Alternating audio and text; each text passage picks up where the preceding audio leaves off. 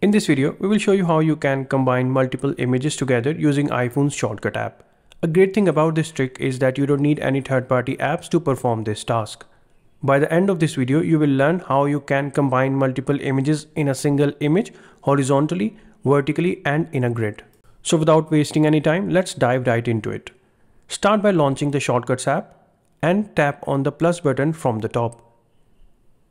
Now tap on Search Actions bar and type Select Photos. From the search results, tap on Select Photos action in order to add it to your new shortcut. After the Select Photos action has been added to your shortcut, tap on the blue arrow next to where it says Select Photos and turn on the toggle for Select Multiple. Doing so will let you select more than one photos during shortcuts execution. Next, tap on the Search Actions bar again and this time type Combine Images. From the search results, tap on Combine Images action to add it to your shortcut.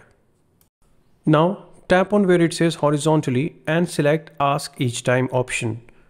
When you select this option, the shortcut will ask you whether you want to save the combined image horizontally, vertically, or in a grid.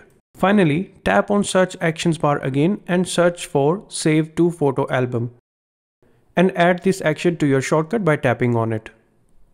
Now that our shortcut has been created, you just need to perform one last step. Tap on the I button from the bottom bar and turn on the toggle for Show in Share Sheet so that you can access this shortcut from anywhere on iOS. Rename the shortcut by tapping on where it says New Shortcut so that you can recognize it later. After you have named your shortcut, tap on the Done button to save it. To use your newly created shortcut, simply launch the Photos app and open any image. Now tap on the Share button located at the bottom, then run your newly created shortcut. Select two or more images that you want to feature in your new combined image and tap on Add button. When asked, choose between horizontally, vertically, or in a grid option. That's it. Now iOS will combine your photos for you and automatically save it to your device's photo album. Here's how the final result looks like for all three types of combined photos. And that's it. This is how you can combine photos on iPhone or iPad using the Shortcuts app.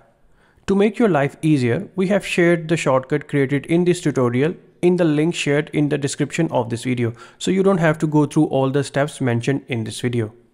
If you found this video to be helpful, then please consider subscribing to our channel and liking this video for more content like this.